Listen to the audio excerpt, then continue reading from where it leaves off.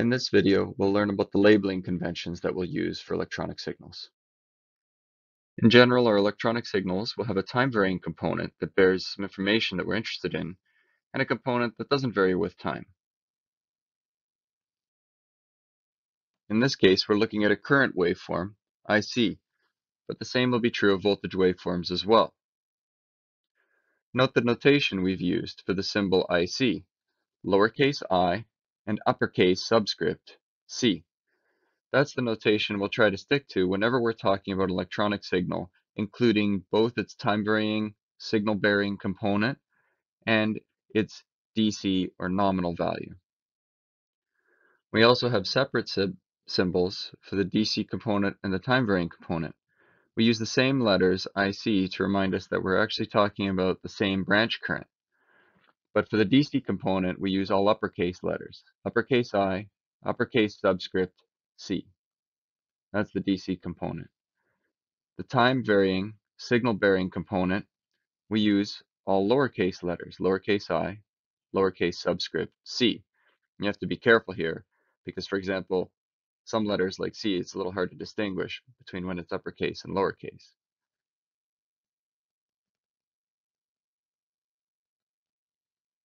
We may also refer to the DC component of a signal as a bias or a DC bias. That's because the signal as a whole is sort of biased around this level, IC. Even when it's not carrying in information, it just sits at IC. These signal components are also identified on the plot. For example, at this point in time,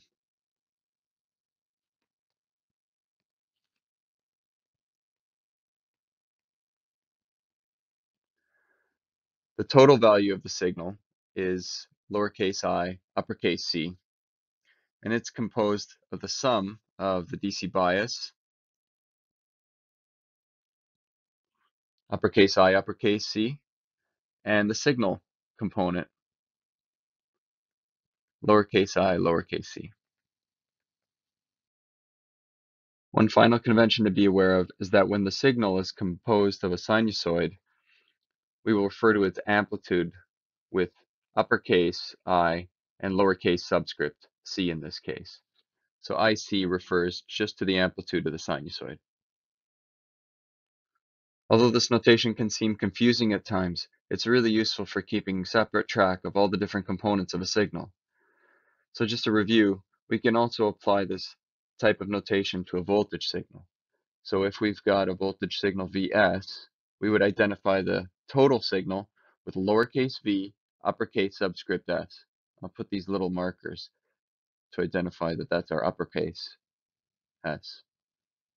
And then in general, this will be composed of a DC component, which is uppercase v, uppercase subscript s, and a signal component, lowercase v, lowercase subscript s. Finally, if Vs happens to be a sinusoid, we may say that the amplitude of the sinusoid is uppercase V, lowercase s.